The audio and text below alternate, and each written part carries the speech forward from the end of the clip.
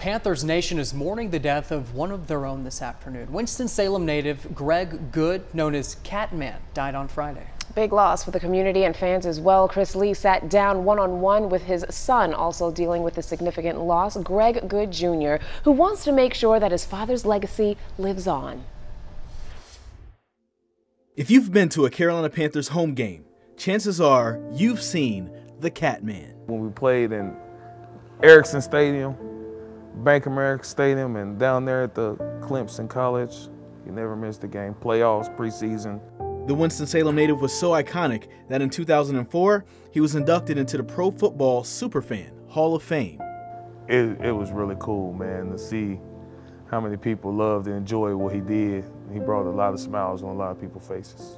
But this past Friday, Greg Good, otherwise known as Catman, died almost 2 weeks after being put in hospice care and only being given a few days to live. He fought hard, you know. The doctor said, 2 or 3 days, but he lived almost 12 after that, so he was a true warrior. Avid Panthers fan and Winston-Salem resident Keith Hall met Good on several occasions. Hall is the host of the Roaring Riot podcast and says that Good was a great representative for all Panthers fans. Well, Catman was the face of the fan base for the longest time, and that's evidenced by his face on ads all around the Queen City and all throughout the Carolinas. And he has been an inspiration to all of us. Now, a new era will emerge. Greg Good Jr. will take on the persona of Catman Jr. for his late father. But I'm glad to hear that his son is going to be taking over the position. And to continue the tradition of leading all Panthers fans at Bank of America Stadium for every single game.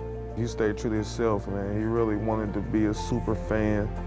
And any dream that anybody have or anything that you want to do, you can do it.